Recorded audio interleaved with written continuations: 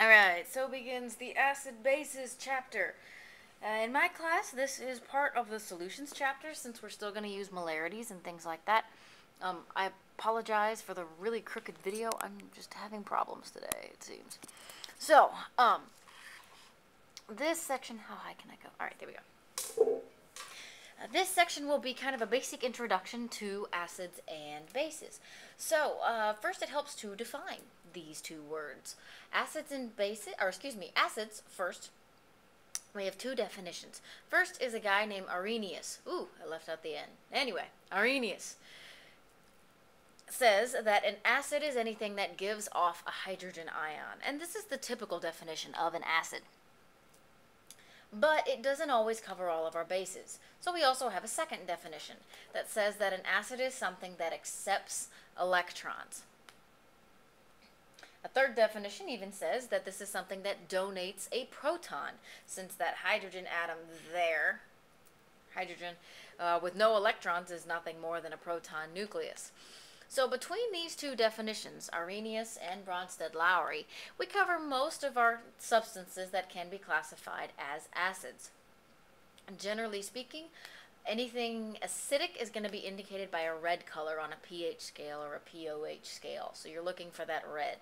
Acids will turn blue litmus paper red, and also the universal indicators will also turn a red color for our stronger acids. A couple of examples for you. Common ones, nitric acid and hydrochloric acid, both of them have that H in the front there that they will give off when they're dissolved into water. A base, on the other hand, according to Arrhenius, gives off a hydroxide, OH-.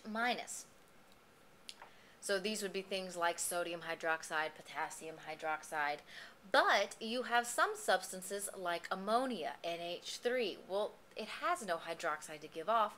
So now we really need that Bronsted-Lowry definition that talks about donating electrons to be shared.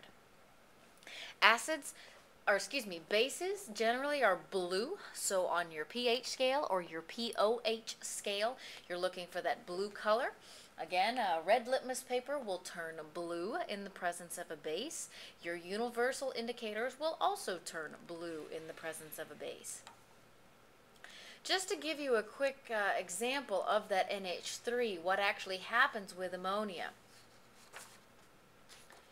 Your NH3, if you think about the Lewis dot structure here, your NH3 has this extra pair of electrons up top. And this extra pair of electrons, negatively charged electrons, sees that positive H plus floating around in solution. So my base is going to donate these two electrons to be shared with this hydrogen. So we're going to form an attraction, a bond here between these two. So no electrons, he has two. And we end up sharing those two electrons to form a bond with this extra H. This is how your ammonium, or a positive ion, forms. It's an ammonia, a base, that has picked up an extra hydrogen. So since we have things reacting, we need to have a couple of more names. When an acid reacts with a base, it forms two things on the other side of our equation, on our product side. The first one is called a conjugate acid. This is something that has gained that hydrogen. So in this example here, my NH3, this was my base. This was acting as a base. My H plus up here was acting as my acid according to my Bronsted-Lowry and my Arrhenius definitions up here.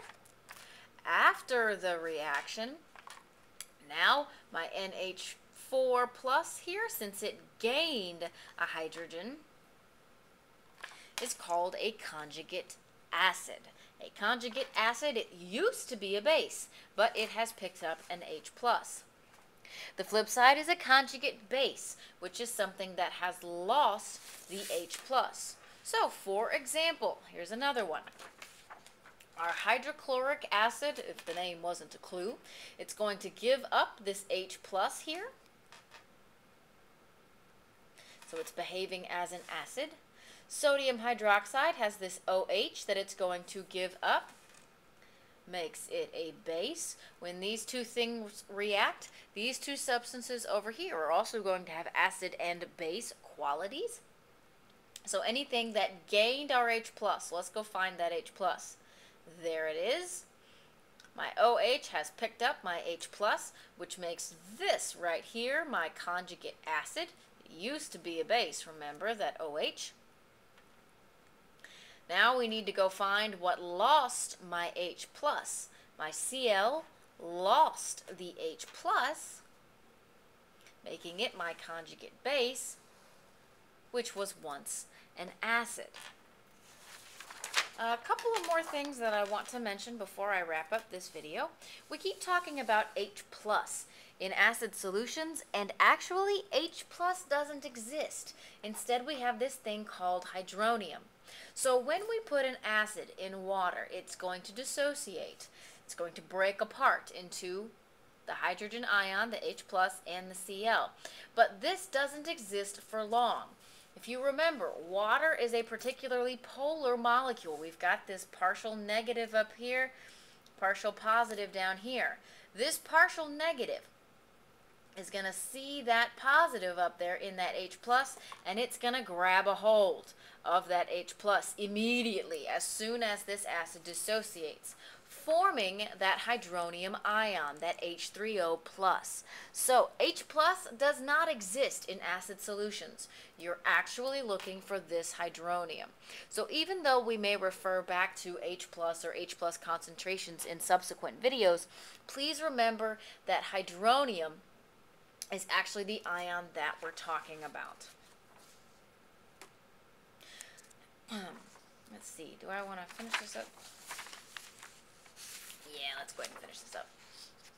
So the strength of an acid or a base, you're looking at how much they dissociate, how much they fall apart. Notice I put strength in quotation marks because typically when people talk about the strength of an acid, they're talking about how well it can eat through metal or if it can eat the flesh off your bones, but that's actually not right. That doesn't have anything to do with it. So instead, you're looking at how much something will dissociate. So strong acids and strong bases will dissociate completely. There is no HCl left in the solution. Once you introduce this into water, this is all that's left. Your strong acids or your strong bases will dissociate completely. All ions left, none of this solid together. On the flip side, your weak acids and bases will not dissociate completely. This means that when I put acetic acid into a solution, into water, I get some dissociation, some ions, but not much. There's mostly this molecule still floating around in the water.